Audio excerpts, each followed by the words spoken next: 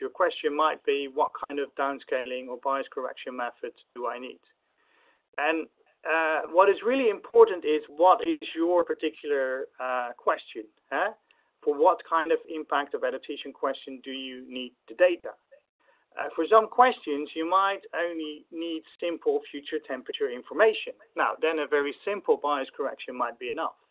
If you're interested in future meteorological or hydrological extremes, you might need a more complicated assessment. Again, we can help you with that. Use the forum or contact us or talk to us during the midterm meeting. But this is important to link the bias correction to your questions.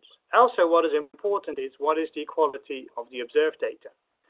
If the higher the quality of your observation data, the more complicated we can actually make the correction. If you don't have good observation data, then of course, if you don't have much data on extremes, it's very difficult to correct for that.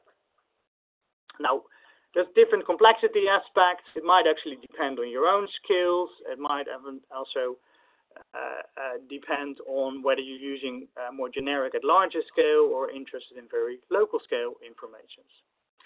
It is also important whether you're going to just use the output of models yourself, if you just analyze precipitation or temperature data, or whether you need the data as input for an impact model, an agricultural model, hydrological model, an energy model. And of course, finally, it also depends on the timing you have and the funding available. Now, I want to stress at the end is, don't do any more correction or downscaling than you need, because with every new correction or downscaling you do add also uncertainty.